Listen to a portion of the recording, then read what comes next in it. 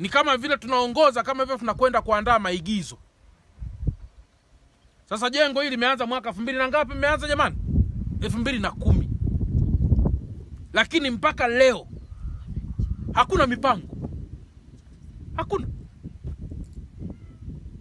Asingelikuwa rais wa Jamhuri ya Muungano kutupatia shilingi milioni 10, hakuna kilichopo hapa. Hakuna. Serikali ipo, halmashauri zipo, hakuna kuunga mkono juhudi hizi, hamna.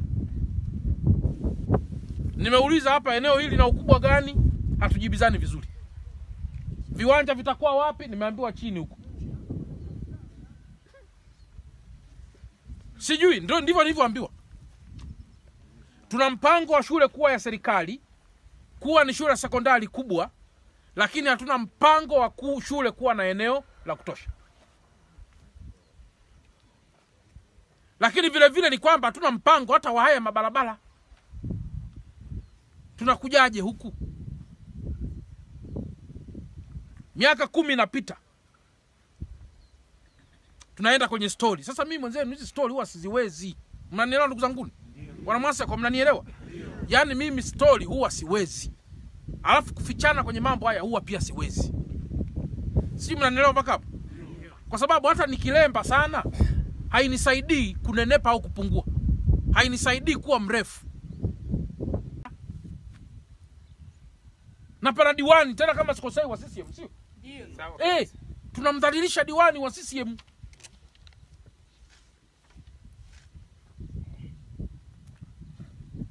Agizo langu kwa mkurugenzi jingine, Jumatatu nipate maelekezo na mipango yote kuhusu shule ya Mwaseko. Na ninaposema haya ni kwa sababu jiji kuna shule kadhaa zinajengwa. Sasa kama zinajengwa, tukubaliane zinajengwa mpaka lini? Sisi mnanielewa ndugu zangu? Zinajengwa mpaka lini? Tukijua kwamba tumekubaliana tujenge kwa miaka 20, basi sawa. Lakini hatuwezi kukosa milioni 50 za kuzileta hapa Mwaseko. Kwa sababu shule ili ianze inahitaji vyoo, inahitaji maabara, inahitaji ofisi ya walimu, inahitaji walimu kuwahamisha tu waliko. Ndipo shule hii inaanza. Sasa tunasubiri Rais Magufuli aje atuulize, ile milioni 10 yangu ilifanya nini? Tunasema mkuu, bado tunajenga. Jamani, hivi tutakuwa tuna akili timamu kweli? Anauliza milioni 10 niliyoitoa nikiwa natokea Chunya iko wapi? Na kulikuwa kuna ushahidi wa kutosha, ameitoa milioni 10 kukiwa kuna ndege imeganda hapa juu inaangalia. Sasa hilo nalo lazima mpate elimu ya chuo kikuu. Wewe unayesimama unapinga pinga, simwambie mwenyekiti wako alete hela. Mbona wanapita tu hapa? Wanapita tu hapa, hao wenye vitu wanapita tu hapa.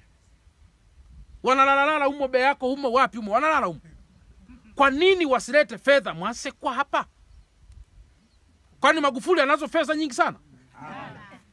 Nimesikia kuna vijamaa vinapinga pinga mambo haya maendeleo. Wapo hapa kamtaa fulani. Kamtaa fulani hivi. Nataka niwaambieni ukweli. Siasa za kweli ni kuleta maendeleo. Hiyo ndio siasa ya kweli.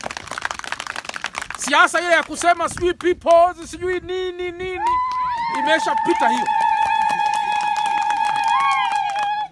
People's power maana yake ni watu wawe na nguvu ya maendeleo. Kuwe na shule bora, hiyo ndio people's power. Kuwe na hospitali, kuwe na barabara. Na hiyo power ndio anayo Magufuli, ndio tulimpa huyo. Alipofika hapa kasimama akatoa milioni 10 kwa diwani. Ili wasaidie wananchi wa wapi? Lakini bado tunataka kujichelewesha. Sasa kama mwaka 2010 mmeanza kufyatua matofali. Kwa hiyo mnataka aje asome nani? Mjukuu.